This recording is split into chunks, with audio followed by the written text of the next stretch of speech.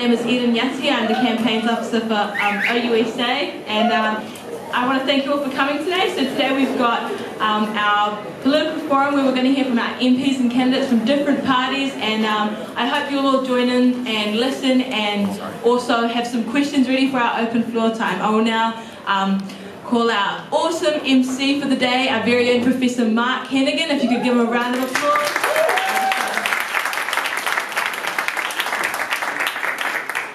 Thank you. I'll just briefly introduce our wonderful panellists. Abe Grey, give him a wave, Abe. Very famous on this campus, well known. Sam Purchas, also a former Knox student. Carrington, oh, Dunedin, a great place to go. Shane Gallagher, Greens, down there, I should call it the parties. Warren Voight, who is with the NZFirst, where's Warren? Thank you.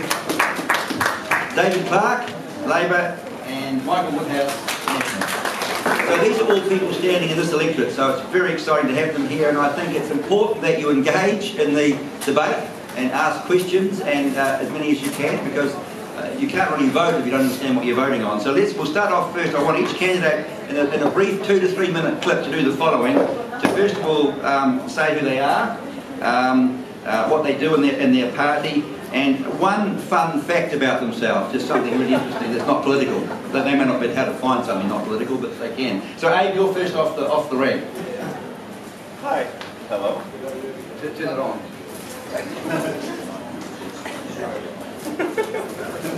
Let's go on. It's on. Turn that on. There we go. Yes, what works? My name is Abe Grey. Some of you may know me. I've been around this campus for many years, and this year I am the Dunedin North candidate for the Opportunities Party. Thank you. I've previously been a lifelong activist for cannabis legalization, and now that the time has finally come that the rest of the world is caught up with what we've been saying for a decade, we can move on to other issues as well. And I'm really pleased that a new party has come along that looks at scientific evidence to create their policies and doesn't try to posture or pose and try to think what will look the best or what will people like the best. And they really cut through to what works, and that's what the Opportunities Party is all about. And this is evidenced by their willingness to adopt an evidence-based cannabis policy, and that's why I went straight to them. But they have a lot of other great policies as well, including a universal basic income. That means that everybody is going to have a nominal amount of income so they can explore their dreams and fulfill their true potential. We also want to totally reform the tax system so that rich guys who have tons of assets pay more tax, and workers who get income pay a lot less tax. And so we're going to bring in more tax, but we're going to give all of you an income tax cut at the same time. And because we're taxing assets like extra houses, that is going to bring down the housing bubble and mean all of you can actually afford a home when you graduate in the future. So the Opportunities Party, we're not left, we're not right, we don't believe in tribal politics, we just look at the evidence and we focus on what works. And we can work with anyone who adopts our policies. And all of the other people in the party, we all know in New Zealand there's a lot of great people and everybody wants the same thing. We want it to be fair, we want the environment to be clean. We all just have a little different ideas of how we get there. But with the major parties, Labour and National, the thinking New Zealanders who really want equality seem to be marginalized, but we know they're out there. Well, they've all come to the Opportunities Party, and when I've been involved in the Opportunities Party in the boardroom, you see a cross-section of all New Zealanders, and they're all very open-minded. They're not judging people like me, they're not saying stupid things, and we are going to get over 5, so give us your party vote. Thank you. Well done, thank you. Now we have Sam Purchas from the ACT Party. Sam. All right.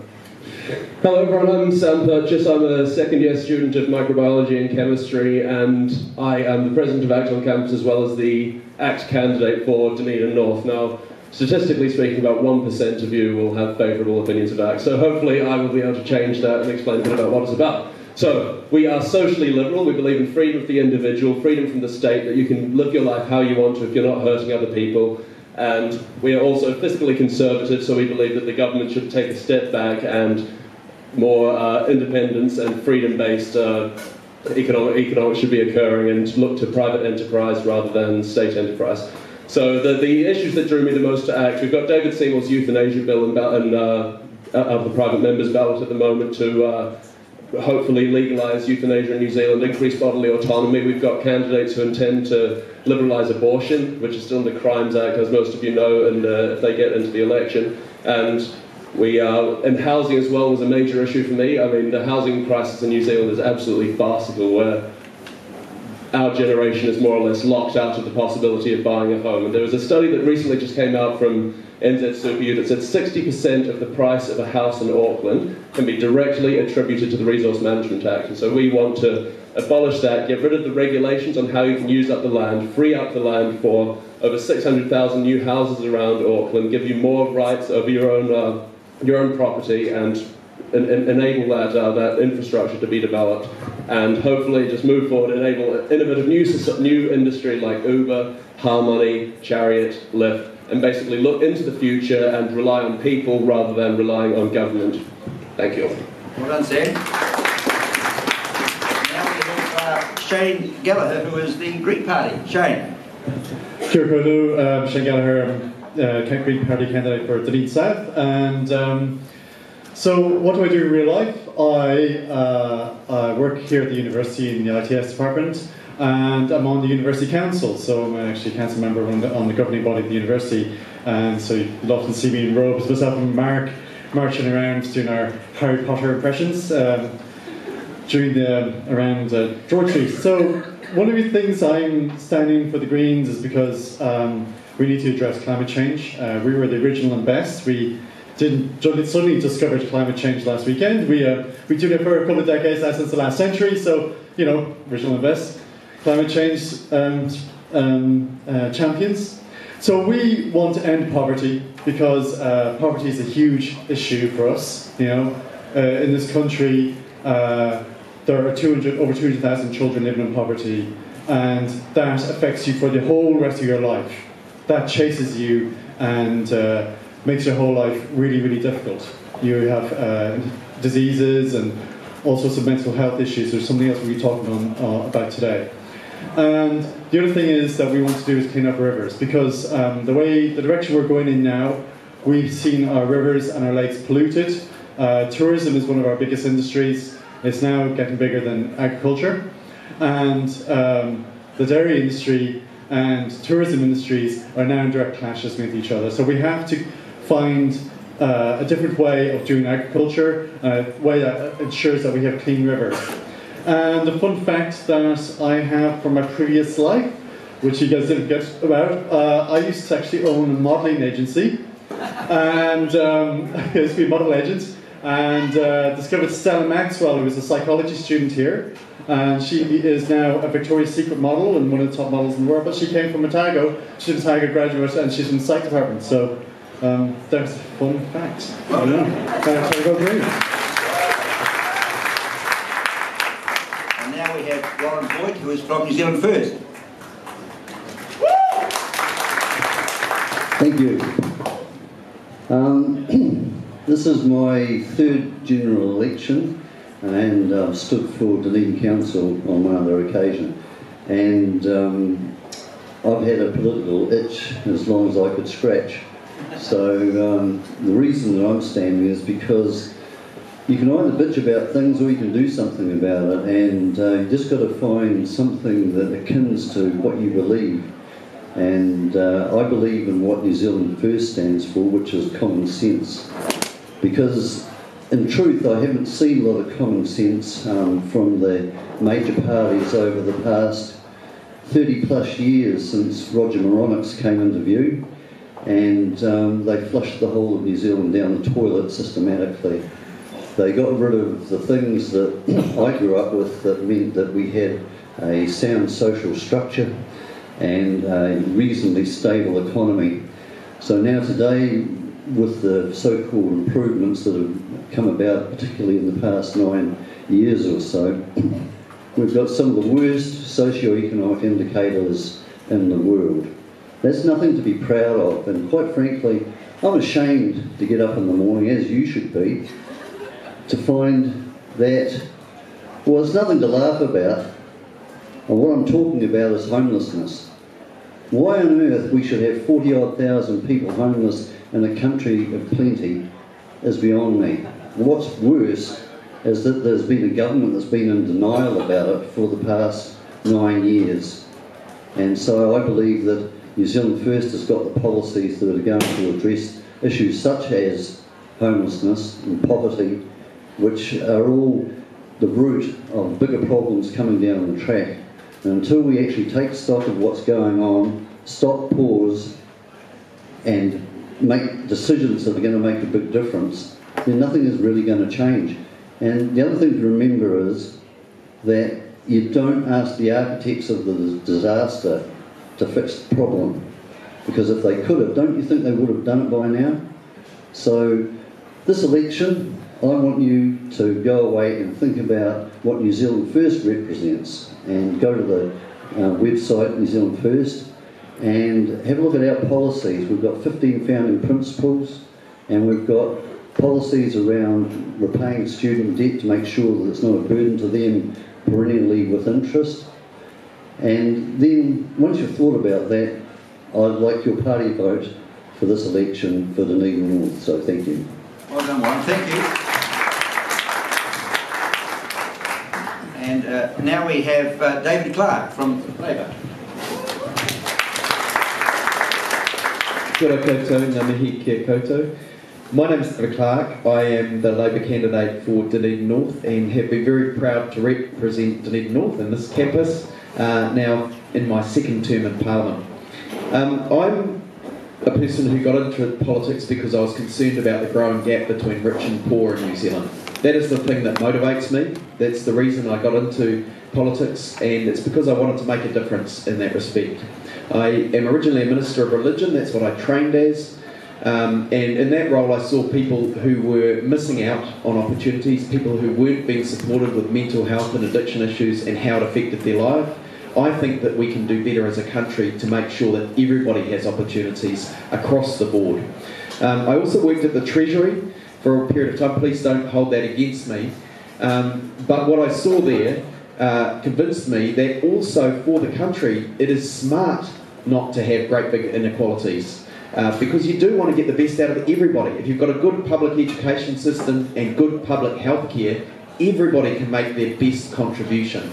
And that's what I think we need to do as a country. So that's why I got involved and stood for Parliament. I figured I could throw stones from the sidelines or I could get involved. And I guess the frustrating thing for me is that in the time I've been in Parliament, I've been in opposition and I've watched inequalities get bigger and bigger. So the OECD came out with a report and said that New Zealand's inequalities have been growing faster than in any other single country in the Western world for the past 3 decades. Faster than any other country. And they're on a track that is going to see us eventually be the most unequal country in the Western world. And I don't think that's acceptable, and I think most New Zealanders would agree with me that everyone should have affordable access to quality healthcare, that everyone should be able to study if they want to, regardless of the depth of their parents' wallets. And that we need to do things like clean up the environment and sort out climate change so that the next generation can also have a fair go. So those are the things that I stand for. Looking forward to the conversation today, and I want to say thank you to all of you who have taken the time to come out and hear from the different parties. Some of these candidates are here for their first time. Please do listen. It can be pretty scary the first time you get up to do this. Some of us have done it a few times. You can give us heaps if you want to. But I want to take my hat off to those who are here for the first time, and also to you guys for getting out and informing yourselves.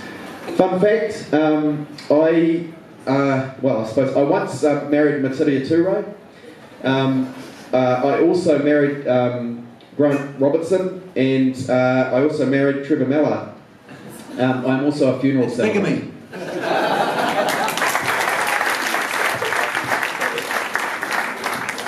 It's now my pleasure to introduce Michael Woodhouse from the National Party.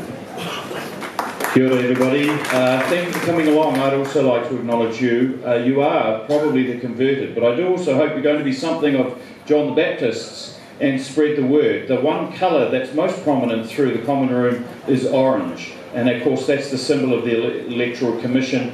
There is a very, very concerningly low rate of enrolments in the Dunedin North electorate amongst people between the ages of 18 and 25. So I hope you'll help me ensure that people at least register to vote, and then of course exercise that precious privilege that we have to decide who will lead our country. I have been privileged to be a Member of Parliament since 2008, so I'm coming up to the end of my 9th year as a Member of Parliament.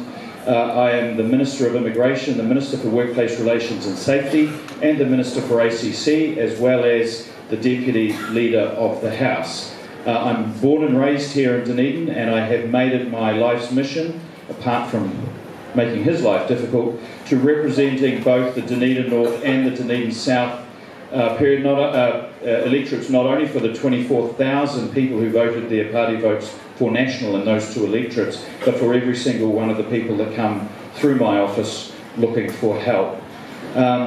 Look, I'm really excited about this election. I think there's a real momentum building. I'm going to take David up on his so-called facts about income inequality, but I'm very proud of the fact that I was part of a government that raised benefits in this country for the first time in 40 years. And at the height of the GFC, it is true, there were 225,000 children living in poverty as measured by the 50% of the median wage that the OECD uses. Now, there are 135,000, and thanks to the Family Incomes Package that was part of Budget 2017 from the 1st of April next year, that will reduce by another 60,000. Not only did Labor not support that in the budget by voting against it, they have vowed to repeal it if they become government.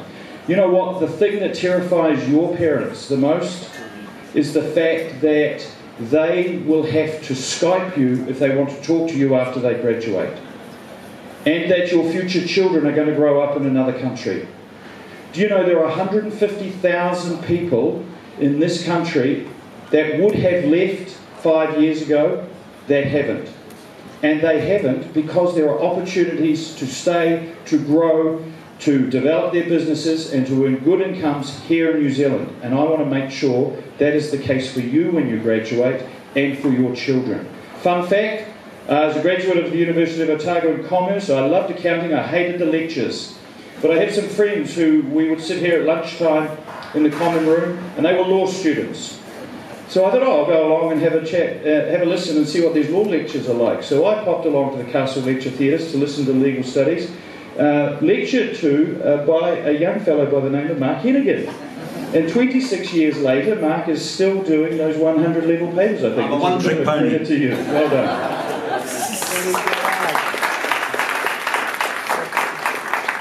I'm going to ask all the candidates a very important question for all students. We want to hear your policies on student fees and student loans. So each one, we'll start with you again, Abe. Has the Opportunity Party got a policy on student fees, how much they should pay or how little they should pay, and on how they should deal with their loans? They've all got considerable loans. So what is the Opportunities Party policy on that? We don't have a specific policy to amend the fee or the loan regime as such. We don't want to take it away, and we don't want to enhance it in any way. But what we do plan to do is introduce a universal basic income. Now, eventually we want that to cover everyone, but we're going to start off with 3 tranches of the most vulnerable, and one of those is people 18 to 23 years old. Now, the cost of education, there's arguments about it. I mean, it is heavily subsidized by the government, but on the other hand, it did used to be free. And I think a lot of people, when they end up with a high student debt, it's very frustrating because when you're really young, it's hard to figure out what you want to do. I mean, sometimes people have to do 2 or 3 degrees, sometimes people do postgrad, so you can end up with a pretty heavy debt burden. Now, wouldn't it be great if there was a way to sort of spend some years after school figuring out what you wanted to do first before you have to go to university? There's a lot of societal pressure to go straight to university, and if you don't have an income and you can't get a job, a lot of people just come to get the loan living costs or to get the student allowance, but they still don't know what they want to do. Now, that's a pretty expensive way to figure out, you know, what your real dream is. So with our youth UBI, everyone 18 to 23 will be paid the same as the student allowance, but they won't be required to study. They can do whatever they want, to figure out what it is that their passion is, and then they can, use that capacity they're building in those years to leverage that and really focus. If they want to go to uni, if they want to start a small business, they can have that financial cushion to figure it out instead of racking up debt while they're deciding what their calling is. Sam, this is Sam Purchas from the ACT Party. I'm sure you're going to pay for all their fees, your party, Sam. Obviously. So we in ACT, we support this, the status quo, basically. So, I mean, financially speaking, people with tertiary degrees are the most privileged group in society. On average, over the course of your lifetime, you'll earn an additional $2 million. So, basically, we believe that the tuition fees that we pay at the moment and the loans that we take out is a reasonable price to pay. Having interest-free student loans cost the government $400 million a year as it is, and not to mention the amount of subsidy that is paid on your actual tuition fees. Essentially, there's no such thing as free money, and to have the government pay for your tertiary education as Labour would propose, it's either you pay for the education you get through your student loans, or you pay for everyone's education over the course of your lifetime through taxes. It's just whether you actually pay for what you use or whether you pay for everyone's. So we believe in paying for what you actually use, and the status quo as it is at the moment. Are you going to put interest back? No, we haven't got a policy to put interest back on student loans, even though most of us believe it's the right thing to do. Thank you. Thanks very much. Thanks, Sam. Shane Gallagher for the Greens now. What's your policy on student fees and loans? All right. Kia koutou. So we're supporting, we're not going to put interest rates back on. We want to get rid of student fees, so we're supportive of Labour's proposal on that.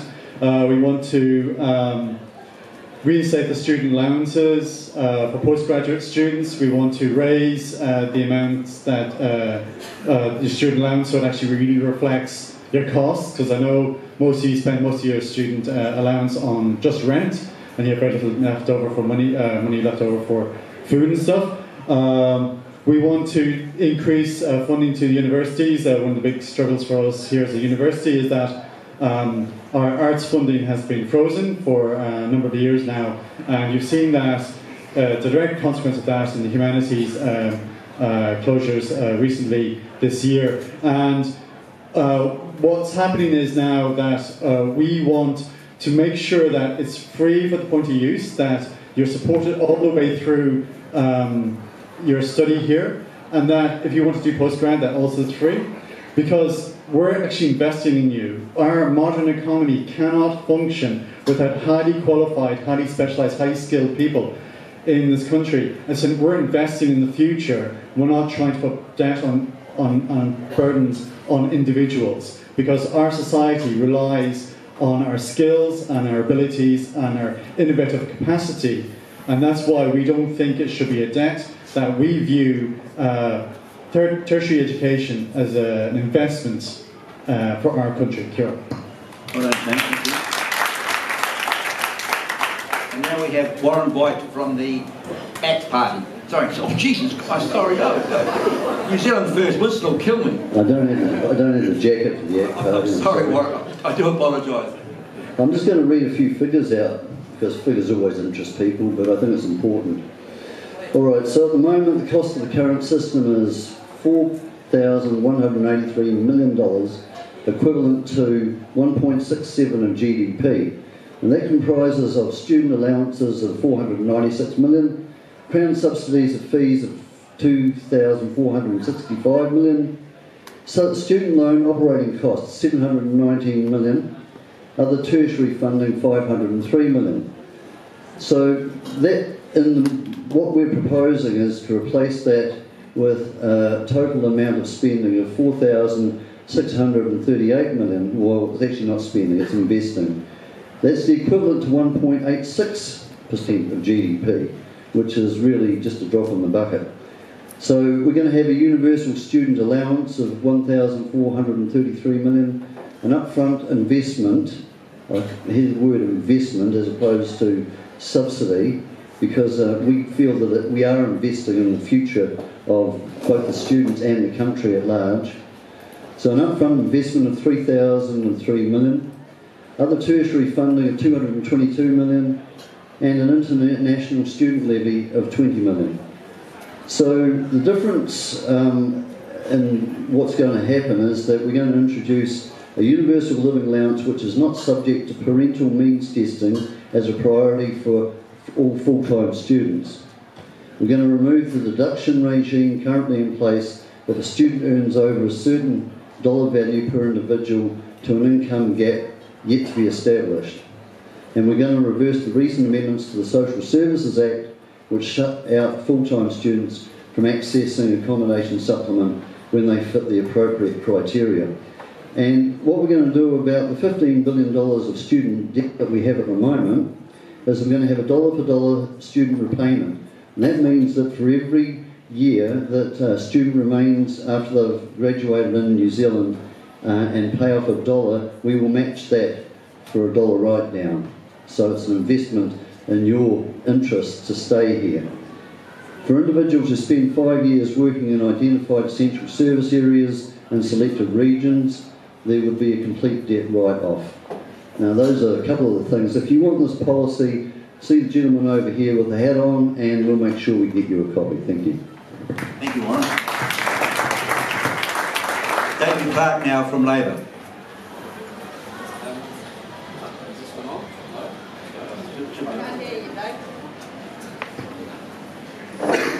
Hopefully that, yes. Look, Labor has always looked for ways to make education more affordable. Your secondary education may have been at a private school or an integrated school or a public school. If it wasn't for a Labor government, you wouldn't have had the choice of a public school.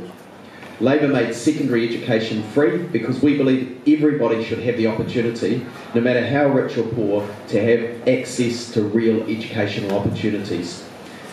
We have a plan to make tertiary education free as well, and it is achievable. It is over time. The current plan, though, I have to say, will not help you guys much because, like me, you guys are in the position now where you're already engaged in tertiary education. I had to take out loans for my education, but it doesn't mean it isn't the right thing to do. A previous generation didn't have to pay for their tertiary education. And what we know is that when education is free, more people take up the opportunity, and the country as a whole is better off, both economically and socially, because there is a role for those who are educated to be the critic and conscience of society. You guys being informed helps us be a better society. So we believe in free education. We want to get there. It's quite possible we'll have more announcements on this as we get closer to the election, so do watch this space. But I'm not authorised to break more good news on that front right now. Cheers. Thank you, Dan. You guys work really hard, and I know the financial stresses can't be easy for you. But 82% of the total costs of your tertiary education are currently being paid for by the taxpayer. The people who cook your dinners at your university hostels, the people who are making coffee in the link now, the bus drivers, the construction workers are all funding 82% of your studies.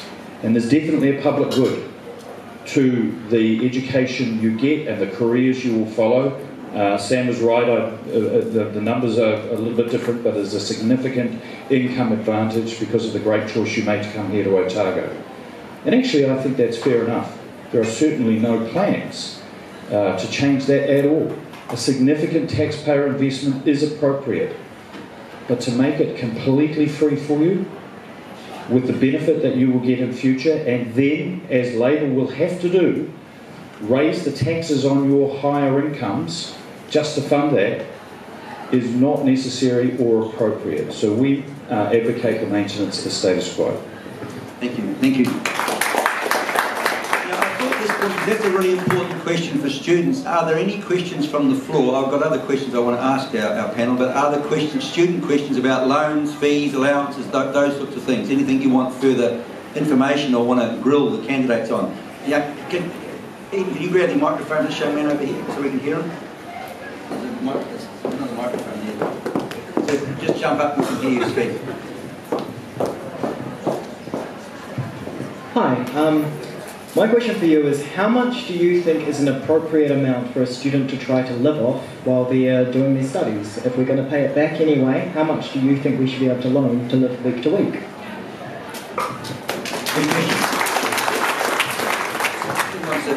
anyone want to start with that answer to that? Well, the question presumes that the loan or allowance that you receive is the only income you would have. And for as many people as there are on this campus, there will be as many different personal circumstances that go into that. I work 20 hours a week while studying full-time. I think that's probably far too much for most, but I know a number of you will augment your income with part-time jobs, working hard in the holidays and in the Christmas break. You may be supported by friends or get other finance. You've also made the very sensible choice to study at Otago, because not only is it the world's best tertiary education, it's also, compared with Wellington and Hamilton and Auckland, far lower living costs when you go flatting. So you've got a little bit of an advantage there, but the answer is it'll depend on individual circumstances. Any other candidates want to respond to that excellent question? David, then I just want to say that I think the current amount is inadequate. I think it needs to be reviewed. The living loans and allowances have not kept pace with inflation over successive governments. If you look in the early 90s at the level, and then you look at the level of inflation, it's been outstripped. And when I was in my previous role running Selwyn College, this is just over 5 years ago, already then they were inadequate to pay for a full year's study on their own. You had to have more money than that saved from a summer job, and if you worked full-time over the summer, 40 hours a week on minimum wage at that stage, it still wasn't quite enough. So I think these things need to be reviewed, especially under this current setup. As I say, we will have more announcements to make, but as it stands currently, it's actually not adequate and it's not acceptable. Thanks, Dave. And we take the same stance that the amount that we can get with the living costs is completely inadequate. But in Dunedin, we're lucky that we can scrape by for a cheap flat on the $175 a week. But if you're in Auckland or Wellington, then that won't even cover your rent, let alone your food and your leisure as well. So ACT has a policy to increase the living costs amount to an appropriate amount to actually live on, and then peg that to the rate of housing increases, which is, of course, the biggest issue is the gross housing crisis that we're in at the moment, which is just pushing rents far beyond what the living costs can pay for. Thanks, Sam. Shane, you want to say something here, and we'll come back to Abe. No, it's nowhere near enough, and we know this is a significant source of stress for students, especially Maori Pacific Island students who don't have the kind of background and financial support that other communities have.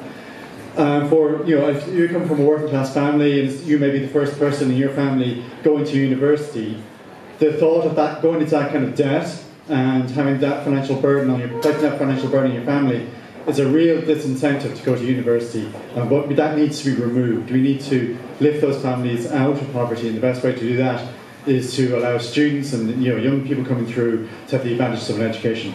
Right, thanks very much. Abe. Opportunities Party, Abe Grey.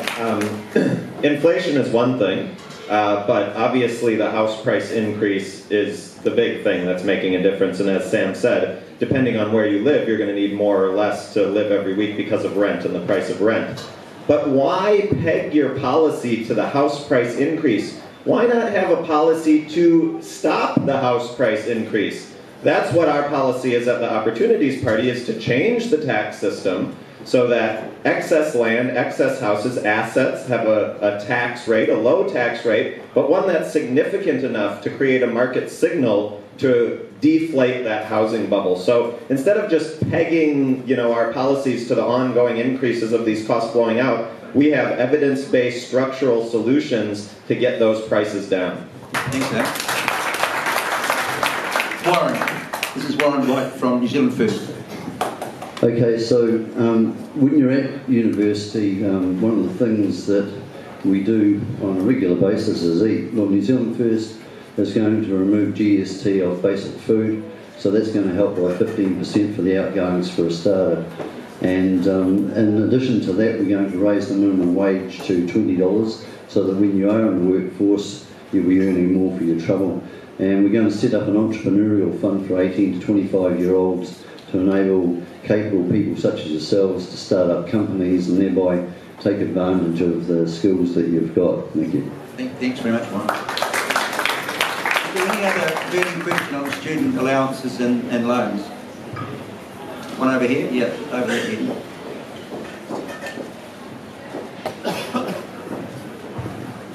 Hi, I just had a question for those parties that are looking at all free, or it's certainly a lot cheaper tertiary education.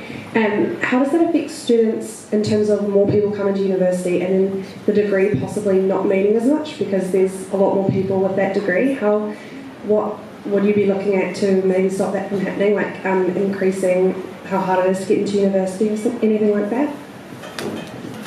Good question. Well done.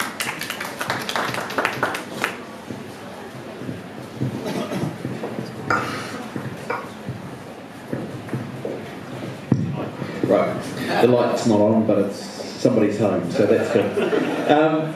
Look, the reality is we don't have a problem with more people getting qualifications. There are people with qualifications coming into the country every day through our immigration system, and international evidence says that when you've got well-qualified people in a society, your economy is better overall, right? So it's actually a good thing. And yeah, that's probably to the point. Can I just make one other point while I've got the microphone? We live in interesting times, and I'm very excited that we've got a new leader and we've got this new surge of support. And it's great to be up on stage, and I'm intrigued by lots of the answers that Abe's been given, which ones that which surprised me a little, as someone who in the past has been very vehemently against the National Party. He's now signed up for a party that says it's happy to work with the National Party. And so can I just make the general point, if you support free education, that there is only one party that is completely certain and completely driven to change the government, and that is the Labour Party. So if you really want to change the government and you really believe in free education, then NZFirst has said they'll work with anybody, the top party has said they'll work with anybody. You don't get a guarantee out of that the government changes, so that's just food for thought.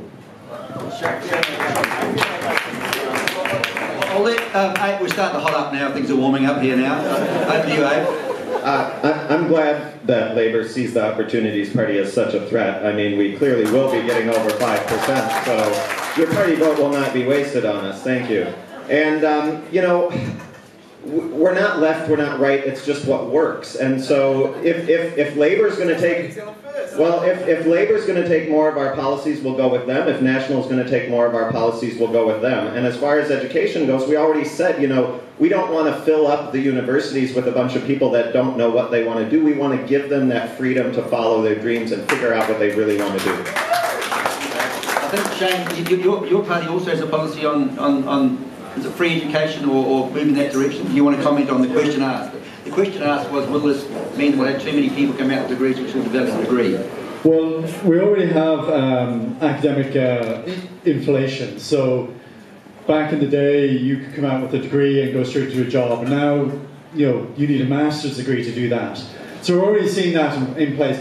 Because there's more and more educated people and societies become more complex, that's just what we have to do. We have to educate more and more. Primary school education used to be enough. Then it had to be secondary school education. Then it was a degree. Now it's almost postgraduate qualifications are absolutely necessary as well. So as society becomes more complex and more sophisticated, we need more educated people. That's just a good thing. And the more educated people we have, the better. And there are in fact two parties, David, if you remember, who are, remember the MOU? You might remember that, they seem to forget me that name. That are dedicated to changing this government. We've committed to that, and frankly, you know, the Labour government, the Labour Party needs us in government with them to make sure that we have a change of the government on the 24th of September, and you need to kind of go green, because we have, again, been advocating for free education for a very, very long time. Thank you. Warren, do you want to comment? Dan, do you want to comment on that? No, you're fine.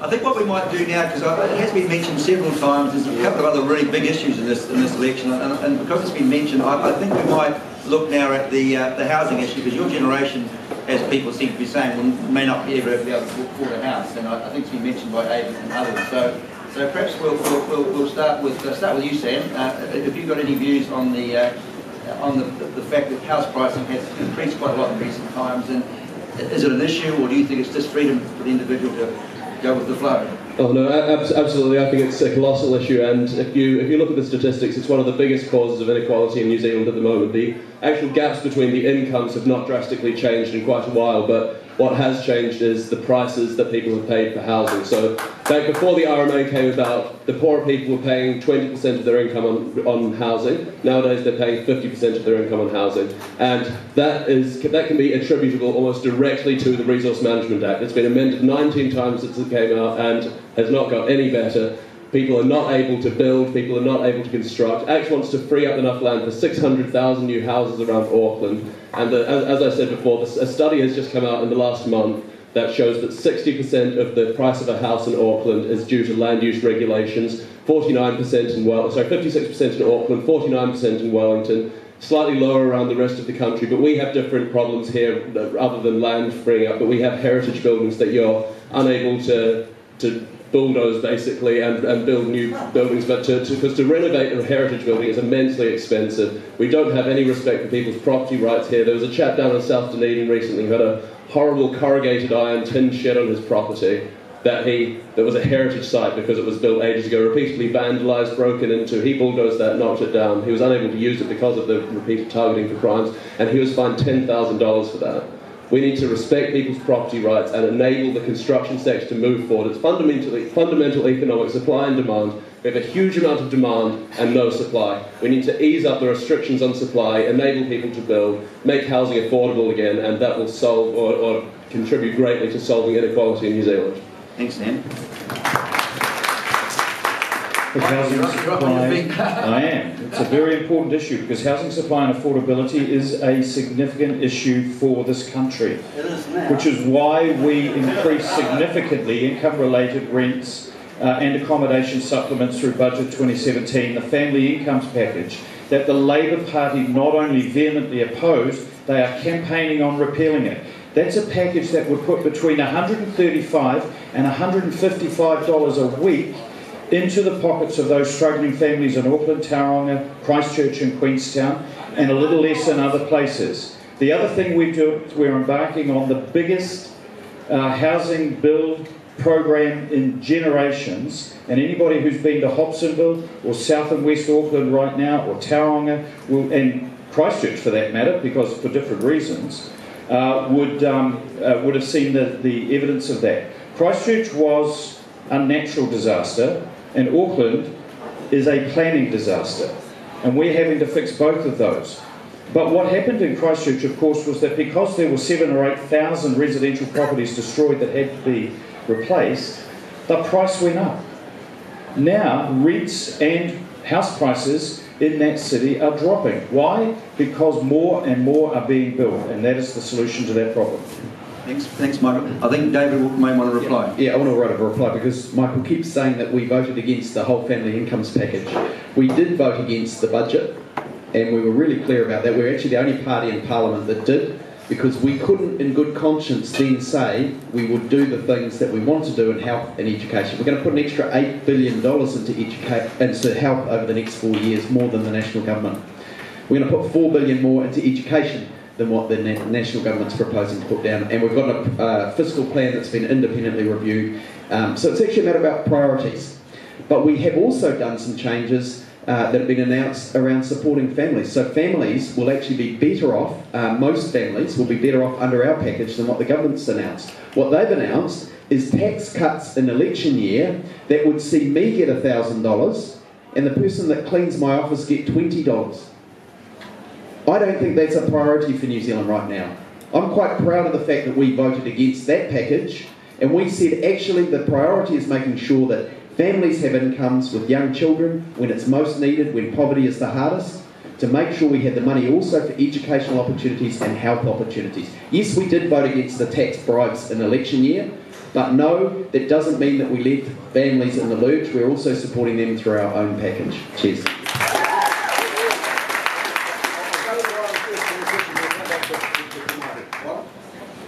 Warren Voight from NZFirst, who wants to have a talk on the housing.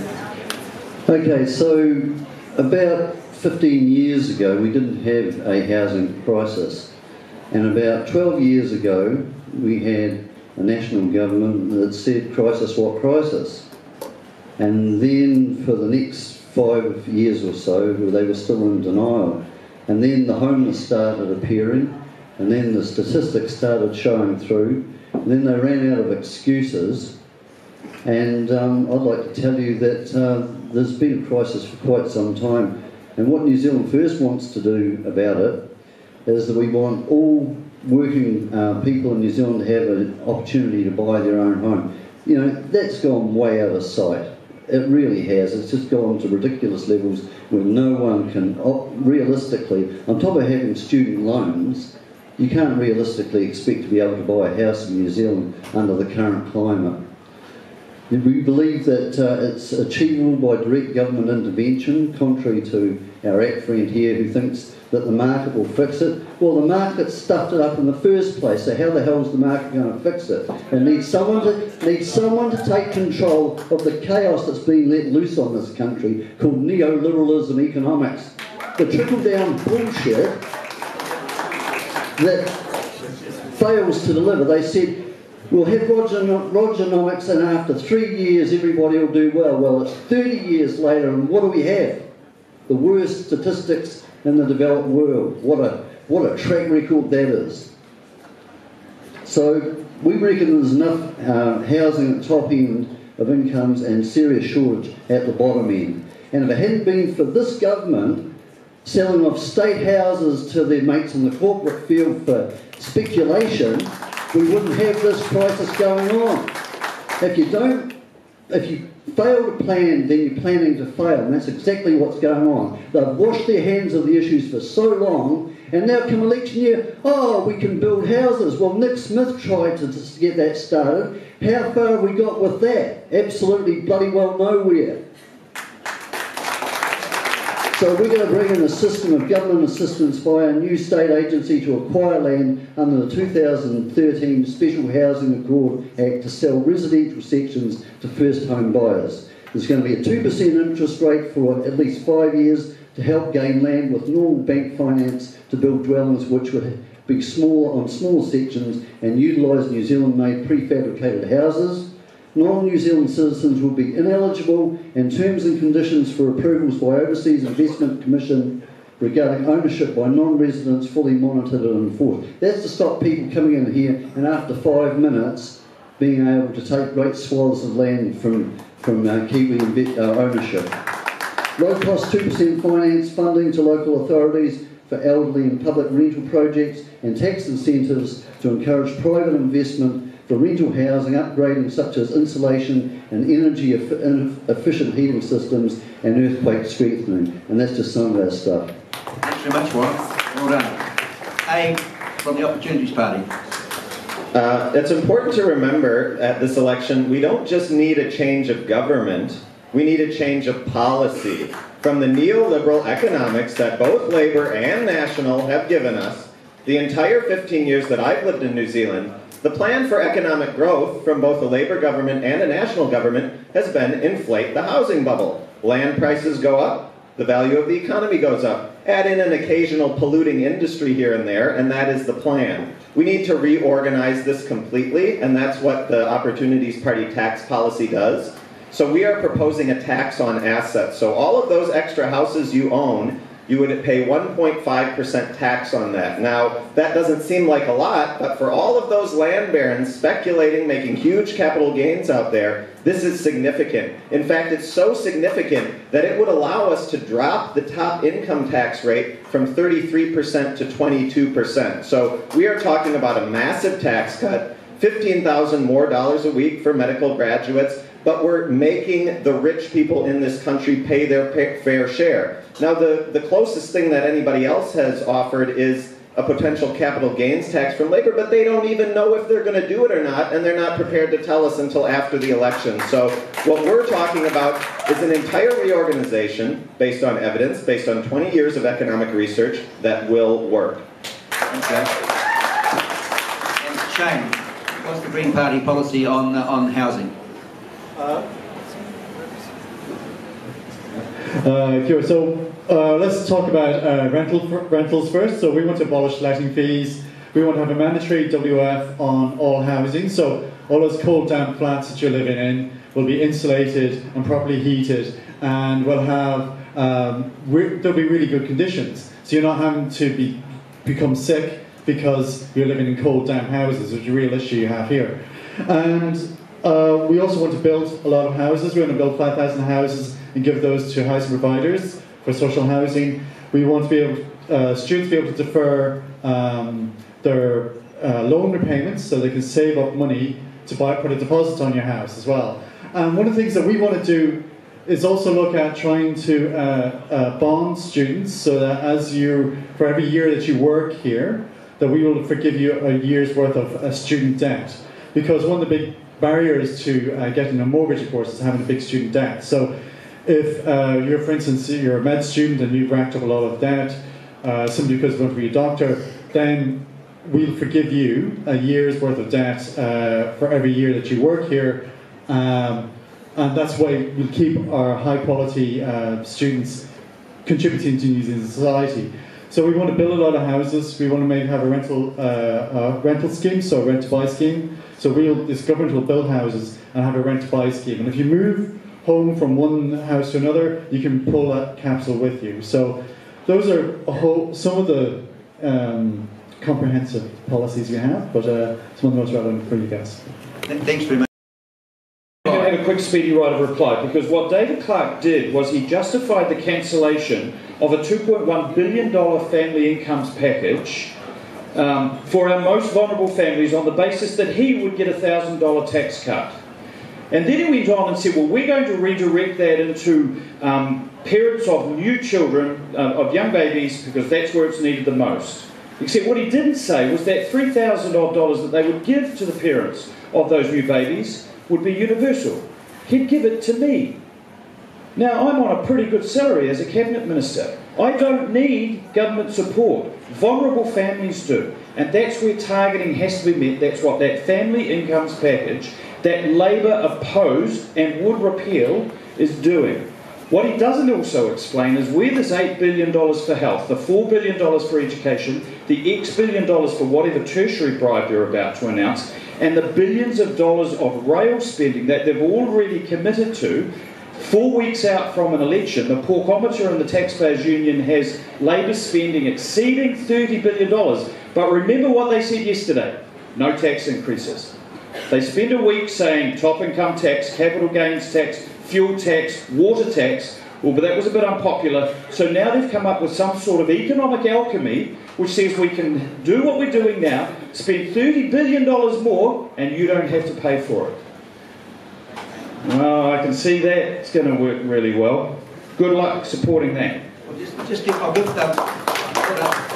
I don't think David Clark's had a chance to talk on the housing, and you may want to have a I'll just briefly comment on that. All our fiscal plan has been looked over thoroughly. In fact, the Taxpayers Union said that it was a perfectly fine one, and they're hardly a left-wing audience. They think it's a very clear picture of spending, and it's affordable within the current tax system that we have. We're just choosing to do things differently. We're not promising a big tax cut.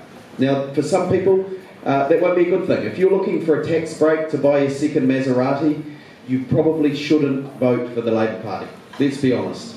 But we do prioritise public health and education. And yes, unashamedly, we are supporting families with young children. New Zealand has an incredibly high rate of child poverty. We have amongst the lowest rates of child poverty in the OECD for the elderly and amongst the highest for children. It's not okay. Michael can give his as a donation to a charity, I'm okay with that. But we will make it universal for the first year, and in the second and third year it will be targeted. We've got to get over the child poverty in New Zealand. We have to do something about it. It affects life outcomes for people, for real people, and it also has a huge social cost. We have got to tackle child poverty, and we're doing that unashamedly, and we're not going to give tax cuts to the rich. That's the priority for us. On to housing. We've got a pretty comprehensive housing package, so I'll touch on a few things. We will ban non-resident foreign speculators from the housing market. In the TPP, if you've heard of that trade agreement, I used to be the trade spokesperson. There's a whole bunch of countries, Singapore, Philippines, Vietnam, Australia, amongst them who have reserved the right to ban foreign speculators from their housing market. But our Trade Minister at the time, Tim Grosser, did not even ask for that in the TPP negotiations.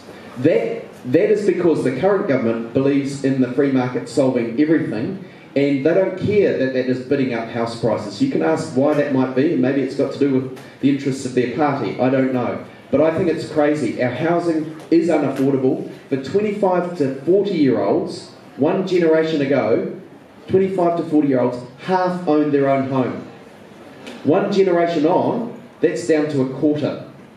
In one generation, there has been a huge plummet in home ownership. I think everybody should be able to dream about owning their own home, who wants to, who can work hard and who is talented. That is unfortunately no longer the case in New Zealand. We've got a program called Kiwi Build that wants to build 100,000 homes over 10 years. Labor governments have built 10,000 homes a year decades ago. It's been done before. We want to do it again because we believe we need more houses in this country. One thing I will agree with Sam on, we actually want to abolish those urban growth limits as well. We agree with the ACT Party on that. National, again, seem content to see house prices continue to rise at astronomical rates, and we think that that is shutting young people and a whole generation out of the housing market. It needs to change. Thanks, David. Warren wants to have a reply on the issue. This is Warren Voight from the NZFirst Party. Okay. I want to take Michael up on something here, and he was sort of going on about the billions that Labor was spending.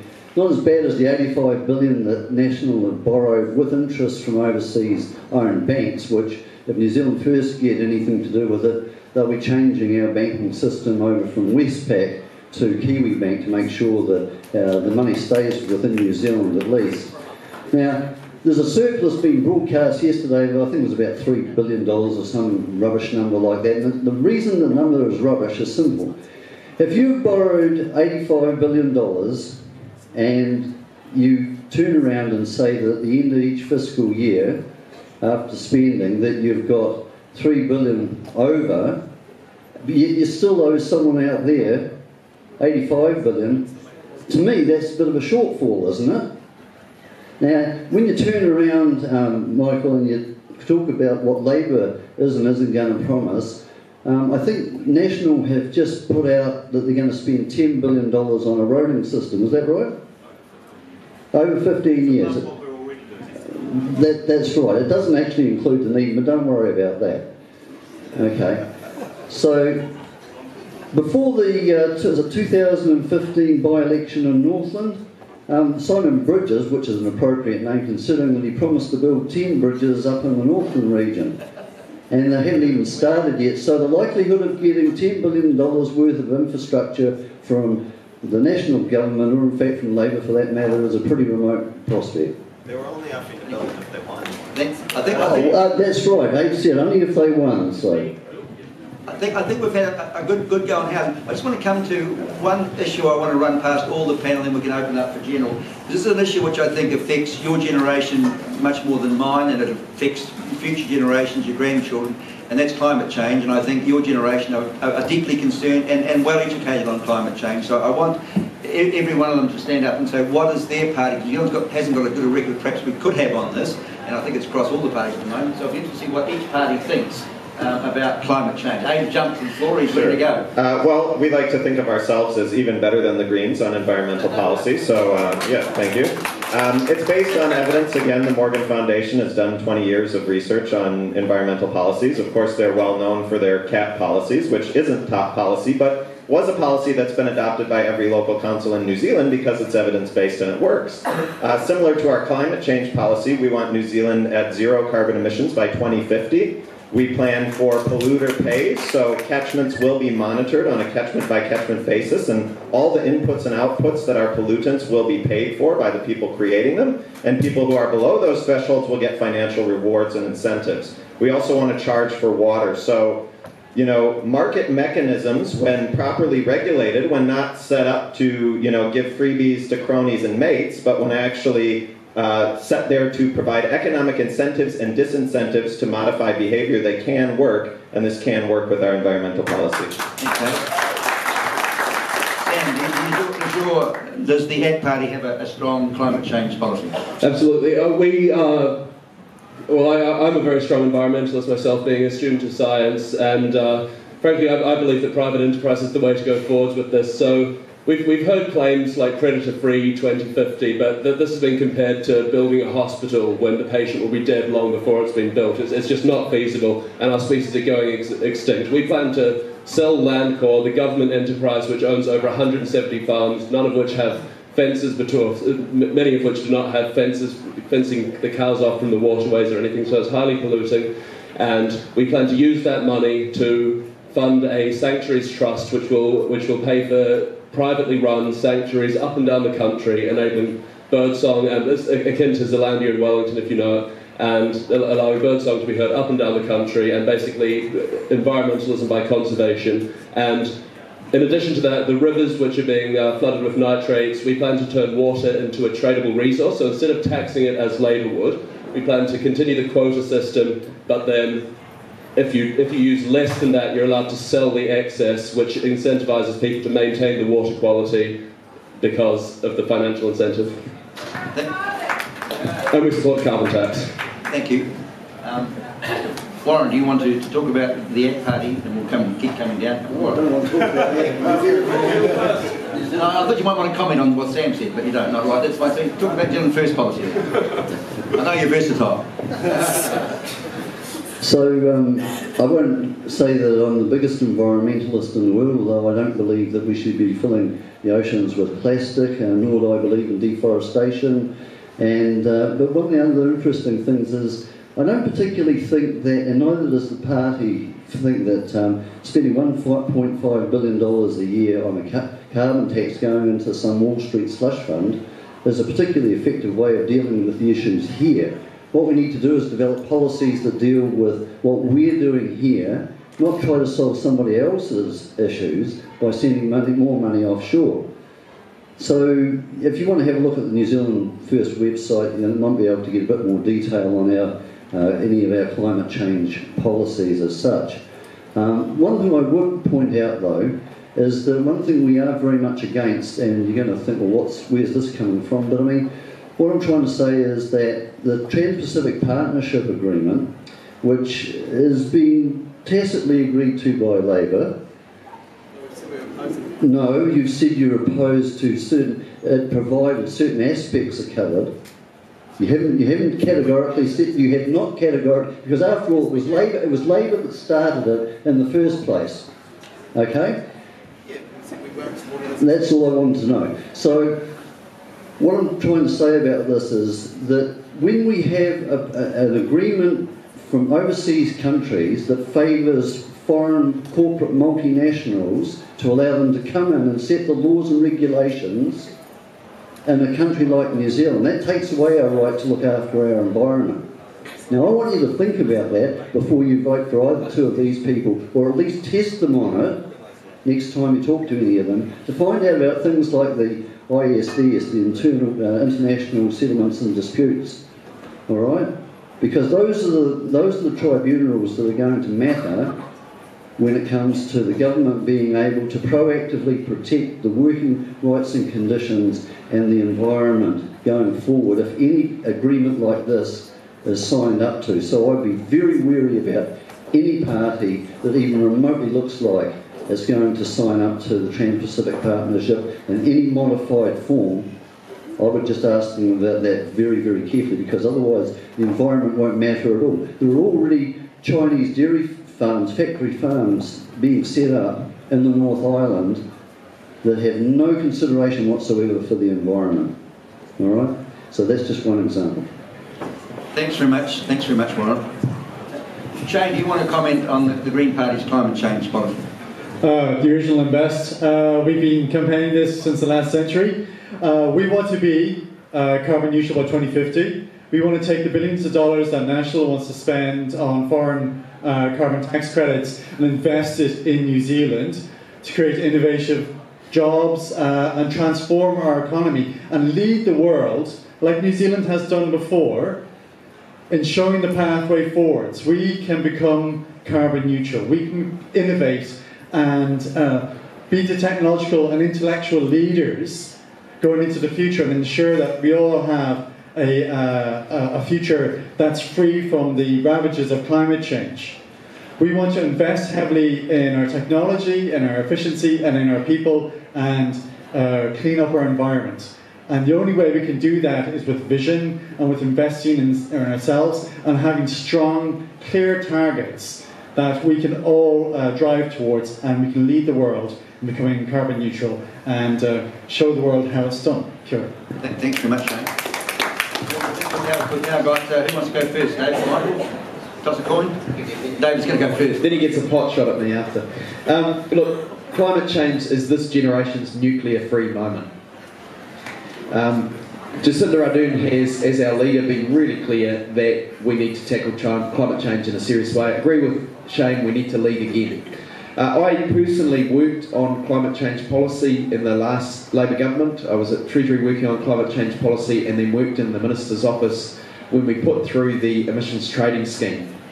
I understand the carbon tax didn't get through because it couldn't get the support in Parliament, but Labor kept going. And Labor led the world.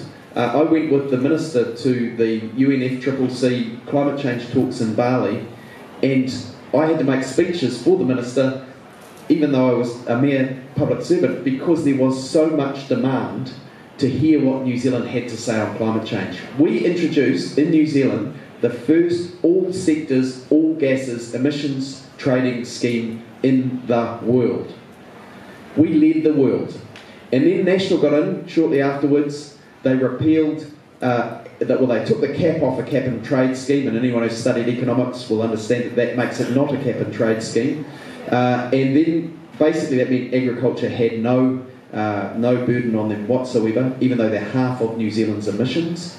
They removed the matters that sat alongside it, the biofuel sales obligation, the ban on new fossil-fuelled stationary electricity generation, and so on. So they had a clear agenda to unwind what was happening in the climate change space, and they did it immediately. They got in government. And we've seen no progress since. They've signed up to the Paris Accord and then made absolutely no change to the policies. They are to carry on doing what we're doing now, which is not leading the world. They say we want to be fast followers. We're not even seeing action on that front. New Zealand is a small country with huge natural resources. We are close to the water, and water-based generation is coming on stream slowly, if you excuse all the bad puns. We have our capital city, and it is incredibly windy there. We have wind farms next to it. We should be supplying technology to the world in the climate change space. This is what New Zealand is good at. We can lead the world, and we must lead the world. Labor wants to put in place an independent climate change commission which sets carbon budgets for the country. So we've actually got an independent body that, no matter who's in government, overlooks what's going on and says, are we on track to get our carbon emissions down? Rather than having governments claim, we're doing this, we're doing that, we actually need some independent oversight so that we can actually see as a country we are making progress and that we are doing our bit. To say we're too small to do anything is ridiculous. It's like saying to a child on a sinking boat that they shouldn't get a bucket to bail the water out. You're too small. Everybody has a part to play. New Zealand has an important role to play, and actually there's an opportunity, if we lead, to share our technology with the world and to make a huge contribution and actually to do well out of it. Thanks. Michael Woodhouse from Ashton now commenting on climate change. So not only are we extremely keen, like the other parties, to make sure that we do become carbon neutral as soon as is practicable, I'm very proud of the track record that we have achieved over the past 9 years. Let me give you a couple of thoughts. Firstly, Labor's emissions trading scheme is held up, because it was their creation, it is held up as one of the world's finest trading schemes, but it wasn't all sectors, all emissions. That was a statement of aspiration. Labor then kept a massive part of our economy out of the scheme for a time, including Tiwai Point aluminium smelter with significant concessions, Marsden, the steel plant, all heavily carbon emitting and out of the scheme when it first came in. Now farming is, and primary industries generally, are a significant challenge. Why? Because they make up about 48% of New Zealand's total emissions profile. Now that is very, very high when compared with the rest of the world, largely because so much of our electricity is by renewables. It's approaching 80% now. And while we did remove the ban on stationary energy power plants, none of them have been created. And indeed, the proportion of our renewables has gone up. But the problem with agriculture is that we could arbitrarily cut the number of, say, dairy farms in New Zealand, and that would lead to higher global emissions. Because we are the most efficient producer of protein in the world. And there is a massive demand for protein. So why on earth would we arbitrarily cut that so that poorer producing countries can fill that gap and make global greenhouse gas emissions worse, not better?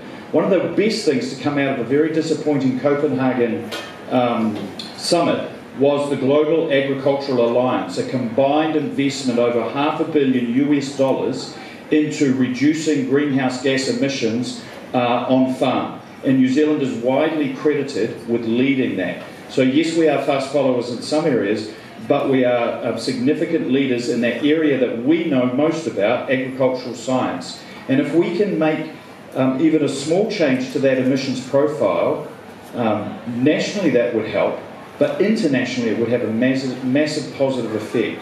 And the last thing I would say is around technology transfer. I think we're on a we're close to a technological tipping point with things like electric vehicles, trucks, even ships can now run on LPG.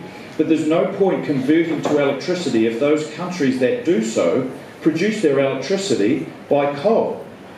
And so we can, I think, make a massive change in a move from stationary energy to electrical energy over the next 10 years, and I'm looking forward to seeing that happen. Thanks very much, Michael. I think what we'll do now, we'll open the floor up so you can ask any question to an individual or to the panel generally. You've got the microphone there, Eden. So we've got one here, and then we've got one over here. I've got a question for the NZFirst candidate.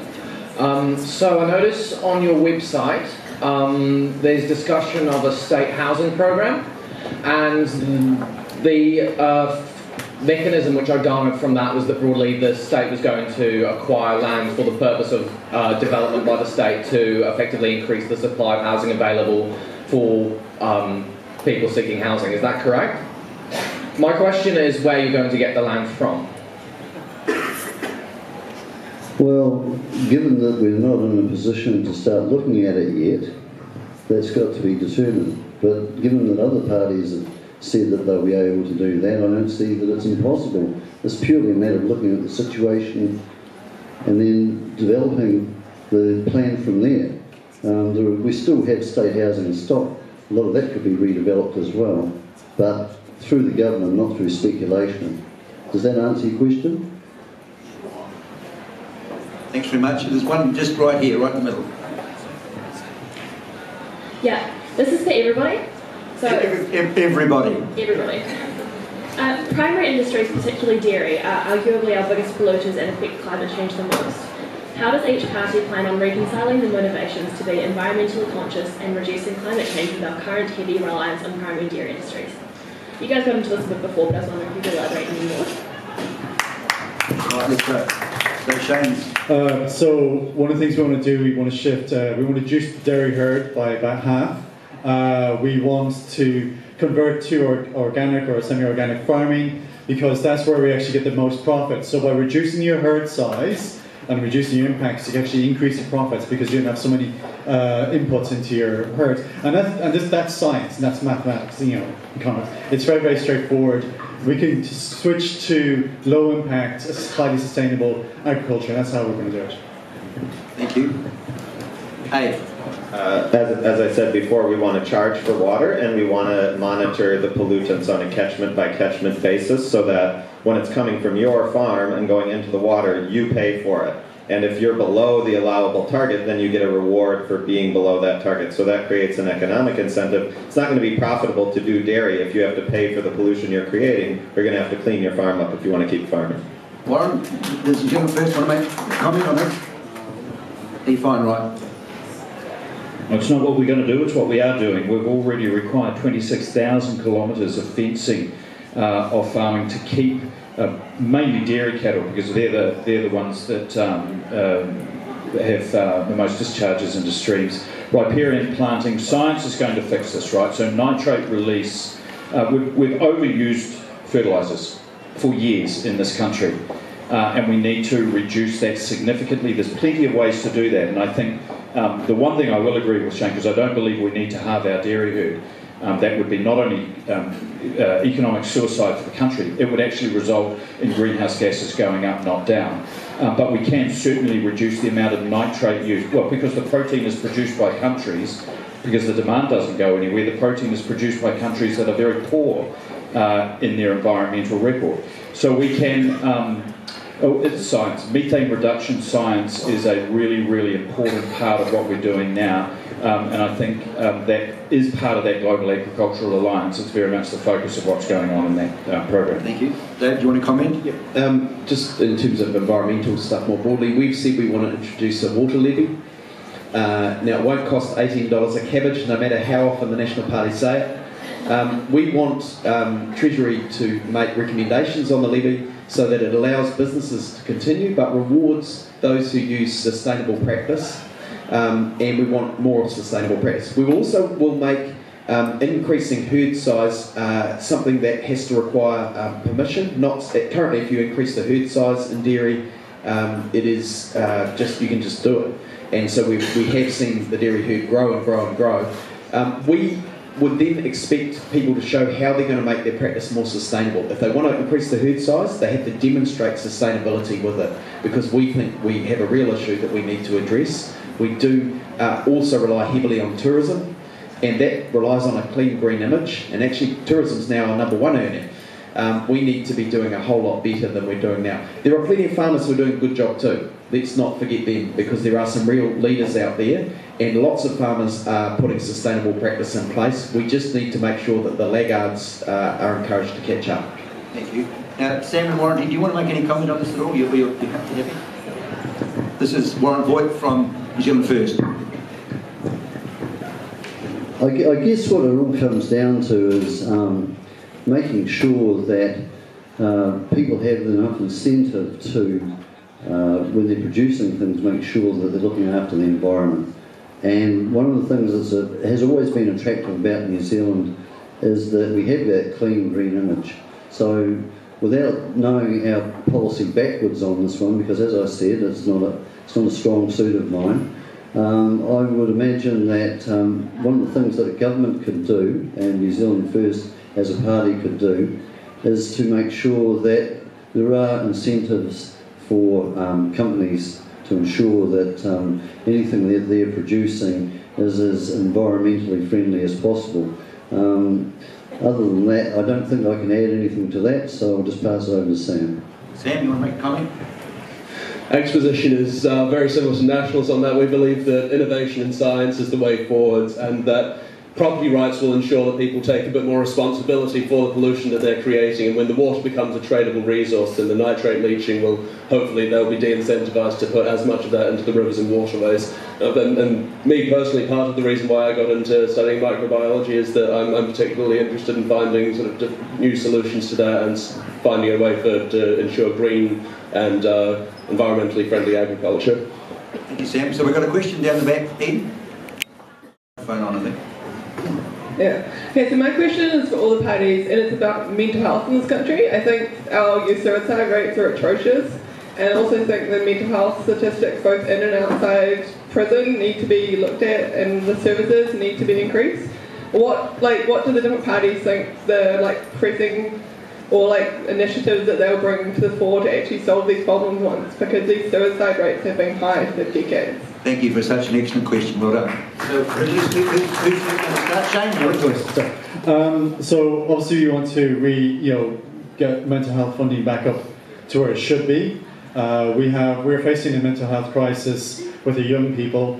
The causes for that are myriad. It's to do with poverty. It's to do with a sense of hopelessness, a lack of control over your life. It's to do with being tested all the way through school. National standards puts huge amounts of stresses on children. Not having enough support mechanisms in for children with learning disabilities. my son is 17 years old. So many of his friends, and himself included, have had mental health issues. It just terrifies me. And it's because of the pressure that kids are coming through with every aspect of your life. And it's a sense of not being in control and not knowing what the future is going to be like. So we have a huge number of issues that we need to, that come to bear on mental health. And we have to have a huge set of different approaches to ensuring that you can actually have a good mental health. So it's just not just the ambulance at the bottom of the cliff, which is counsellors and mental health workers, but ensuring that you feel secure in school, that you're not being bullied, that you have a safe environment, that you can wander around your neighbourhoods without fear, and you can go adventuring. So there's all sorts of things that contribute to poor mental health. And it's a whole society approach that we need to take, and we really need to have a good look at ourselves and why is society suffering so much mental illness. And it's something that we as a society need to have a real deep and long and hard conversation with ourselves about. Thank you, Shane. Abe Grey from the Opportunities Party. So for the Opportunities Party, our increased tax take on land speculators and asset stashers is going to allow us to devote $450 million towards mental health funding. We have a comprehensive health policy that's focusing on prevention and wellness that has yet to be released, but as part of that there will be $450 million available for mental health funding. Additionally, the youth UBI that I've spoken about a bit already hopefully will take some of that financial edge off and reduce the financial stretches, which unfortunately in some extreme situations have pushed people over the edge. Thank you, Abe. Warren, do you want to make a comment for the New Zealand First? Warren Voight. All right. There's a big problem with mental health in this country, and as Shane quite rightly alluded to, it's really been created by a hands-off approach to people. In other words, starting to treat people more like economic units of production rather than real living human beings. That's obviously not working. You know, we've got a social disconnection going on, we've got levels of hopelessness and homelessness and poverty and all those sort of malaise that ultimately end up having people turning to addiction to substances and alcohol and all those other things that are really not doing us any favour. And so the main thing is to make sure that you identify those things at source. Years ago there used to be a thing called a plunket service, and what that meant was that, in fact I live over the road from a hall that every morning when I get up and open the blinds I see the words above a room on one corner of it, plunket rooms.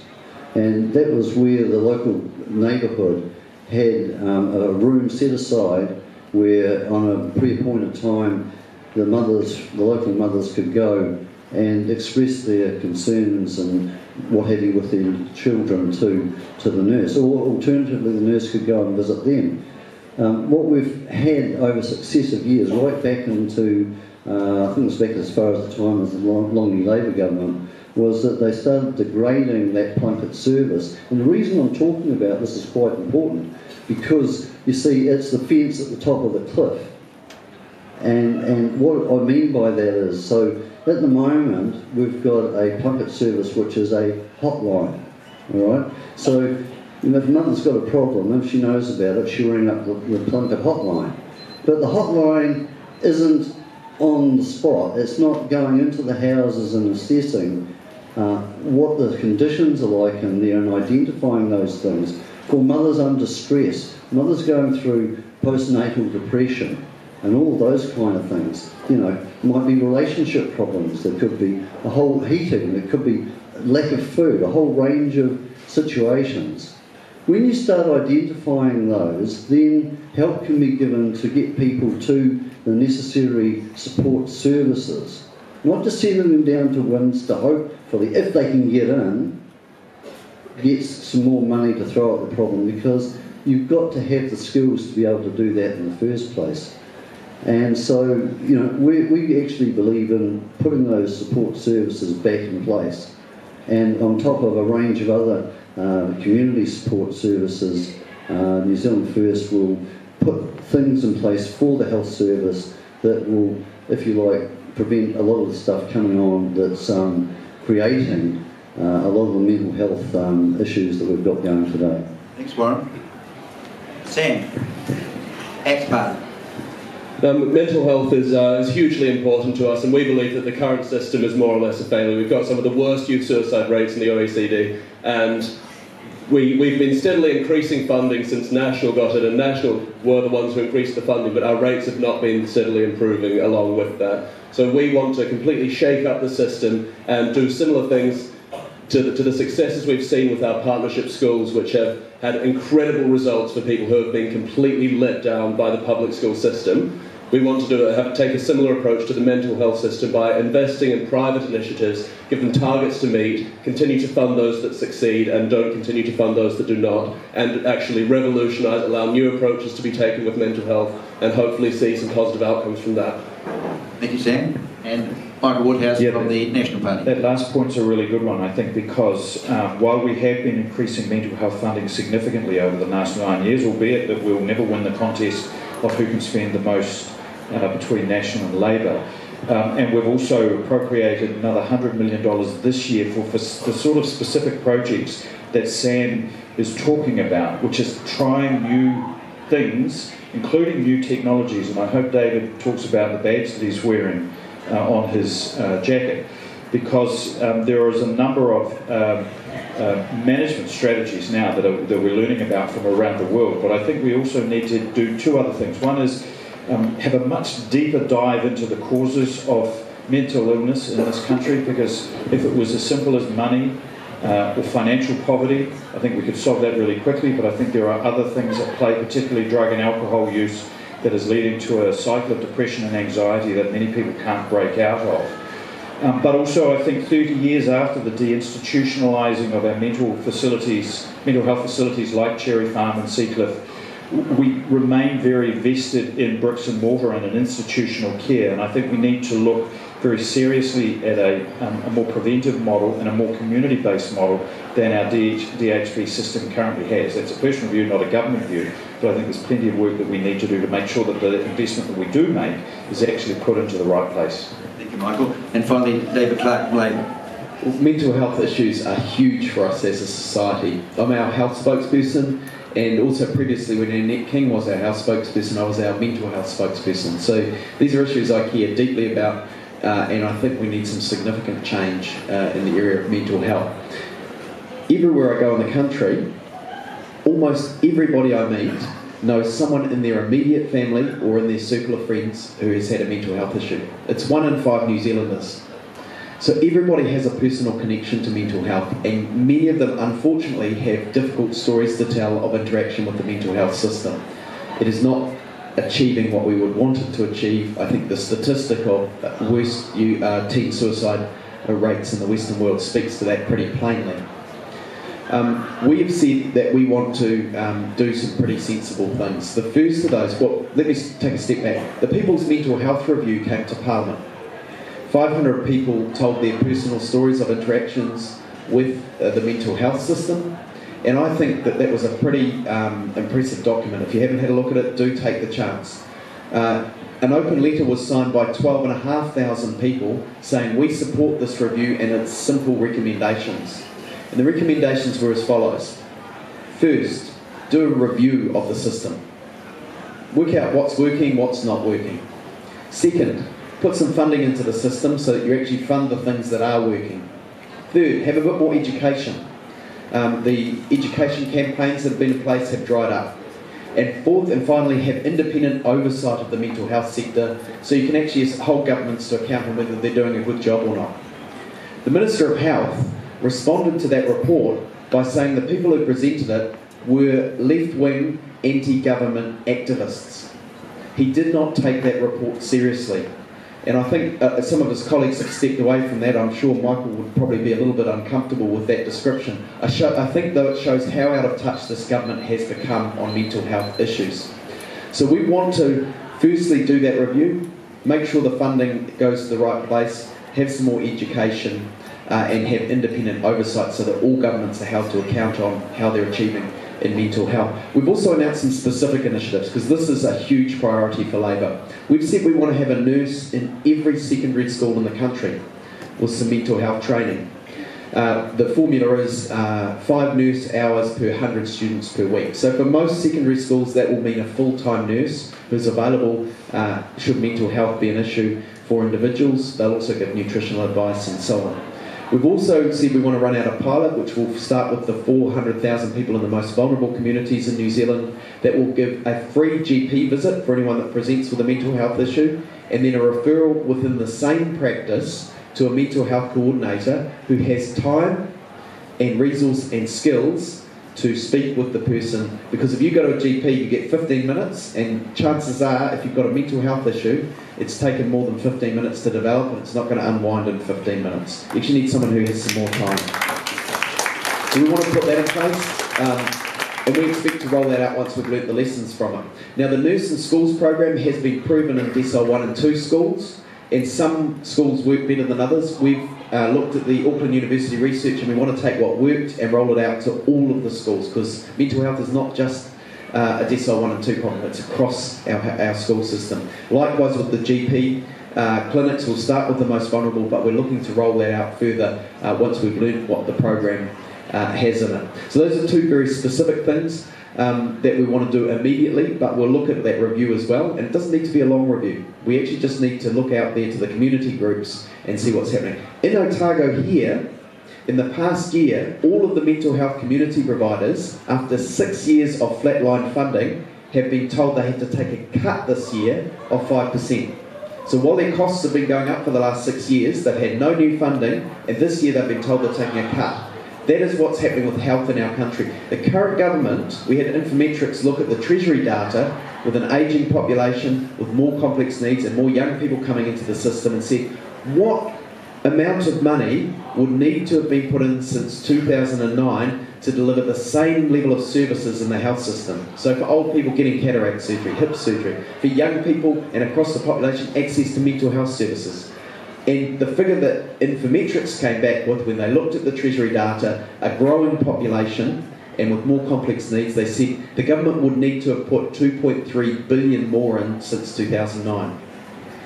That hasn't happened, and so services are being cut. It is no longer the case that if your GP refers you for mental health services and says this person is suicidal, that you will automatically be accepted in those mental health services. People are being turned away who have been described by their GP as suicidal. The system is broken and needs to be fixed. That's what I want to do now. I'm just going to wind up. I'm going to give each, I'm starting by getting each candidate 1 minute, because we've got classes. I'm going to give each, you can come to my legal system lecture, Mike, and do one shortly. 1 minute to say why we should vote for their party. Just give us one big idea, and we'll start with you, Abe. Why should we vote for the Opportunities Party? Abe Grey. Just 1 minute, bang, on. Okay, well, I guess the easiest way to look through this would be the lens of the disconnect between our country's tourism marketing and the reality. We all know really cool young people that have come here from overseas because they have this idea of New Zealand, but it doesn't match the reality. But we all want it to match that reality. We all want New Zealand to be cleaner. We want it to be more fair. But there's big elephants in the room, like cannabis, like the housing bubble, that these parties haven't got the guts to address.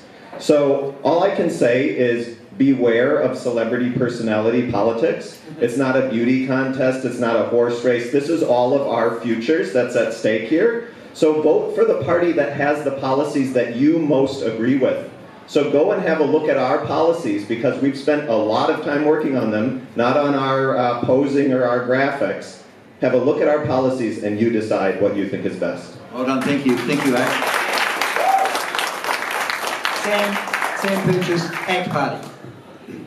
I'd say that a vote for ACT is a vote for the libertarian principle of freedom from big government, of being allowed to do what you want with your body if you're not hurting other people. It comes down to the old maxim, my choice is what I choose to do. If I'm causing no harm, don't let it bother you. Your choice is who you choose to be. If you're causing no harm, then you're all right by me. And that is more or less the ACT principle. So party vote ACT if you want to be able to buy a house, you want to be able to do what you want with your body, and you want to be able to utilise new businesses like Uber and Harmony and Lyft and Chariot and see us looking to the future for transport options rather than looking to the past as Labour is proposing. Thank you, Sam. Shane Gallagher, Green. So if you want to change the government on the 23rd of September, if you want clean rivers that you can swim in, if you want to end poverty in this country, and if you want to have real climate action where we actually lead the world into a carbon neutral future, party vote Green. Thank you very much. Warren Voight, New Zealand First. Okay, here are 5 reasons to vote for New Zealand First on September 23rd. Because our goals are for all who want an affordable safe house, access to first world healthcare, open education escalators for our young to go as far as they can, first world jobs and first world wages and salaries. Secondly, because mass immigration should not be a substitute for failing to educate, upskill, train and employ our own people first. Number 3, because our country's assets, ownership and destiny must be in our control, not that of other countries. 4, because our economy should work to uplift and sustain our people whilst restoring our leadership, economic and social levels into the first world, where we used to actually be. We've slipped a whole lot since then. Number 5, because safety and security of our people and property is the first of freedoms, so we'll recruit an extra 1,800 extra frontline police. Red and blue, nothing new, the choice is black and white. Please give your party vote to New Zealand First. Thank you, Warren. Thank you very much. David Clark, Labour. Okay, Labour believes in opportunity for everybody. We are a party that has always stood for the many rather than the few. We're true to our principles. We want free education. We want affordable access to quality healthcare for everyone. And we are a party that is hoping to change the government. If you want to change the government, the best and most important vote you can give is your party vote to the Labour Party. We, unappetising though it may seem, it may come down to negotiation. The bigger the Labour Party's mandate, the bigger our chance to lead that negotiation, to form a new government, to create a better New Zealand. Thanks. Thank you, David. And Michael Woodhouse, National. Thank you for being here. Thank you for your interest in this election. Please vote. Please implore all of your college mates and your workmates to vote. This is going to be really important. I think this country is on the cusp of something really, really good. We have come out of the GFC, the Canterbury earthquakes, we're returning to surplus, we're investing in families, we're investing in those vulnerable members of our society, and I think we're on a really, really good path. I really actually think that the excitement that's been built over the last few weeks because the left are eating each other's lunch, thinking out loud about resigning, then refusing to resign, and then resigning because 2 people thought you should resign and they resigned because you didn't. If you think that's really fun, that's great. That's brought your attention to this.